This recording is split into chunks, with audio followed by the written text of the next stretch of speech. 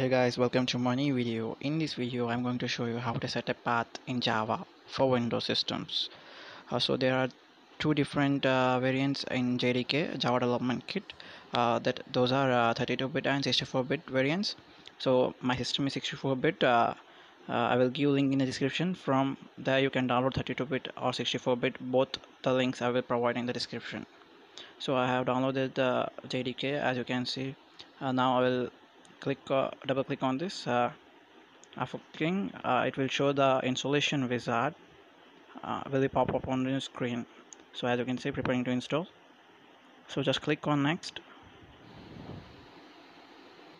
So don't change anything, just keep it default. uh, I was just installing 32-bit JDK, so as you can see, program files x86. Just you don't change anything, just keep it default. So just click on next. So wait till it loads all the files. So just click on next. Java runtime environment. So it started to install. It is the last step. So the Java is the most used programming language around the world. As you can see, 3 billion devices run Java. So it has installed. Just click on close. Yeah, now just go to the local disk C. After going to local disk C, click on program files. After clicking on program files, you will get Java folder. Click on that. After clicking on that, you'll get JDK folder. Click on that. After opening that, you'll get bin folder. Click on it. After that, click on address bar. Select the path. Right click on it and copy. After copying that, just go to this PC or my computer, and then click on then right click on it. You'll get the properties at the last. Just click on it.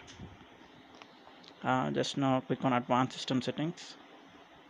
After clicking on advanced system settings, I will get environment variables button. Click on it.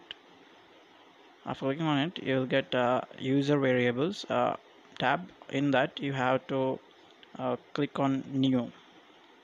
After clicking on new, just give a variable name. Anything you can give. Just I'm giving as path. Just you have to paste that copied path. Just right click on it and paste. If you want to put semicolon, you can. It's optional. Just click on OK. OK. Click on OK again. Just close this window and your path is done here. Make sure that 64-bit and 32-bit systems are different. If you want to install 32-bit or 64-bit version of JDK, you can install on 64-bit version system. If you want to install on 32-bit system, you can install only a 32-bit version of JDK. Hit the subscribe button. Make sure to share with your friends and family. Do subscribe my channel. Thanks for watching.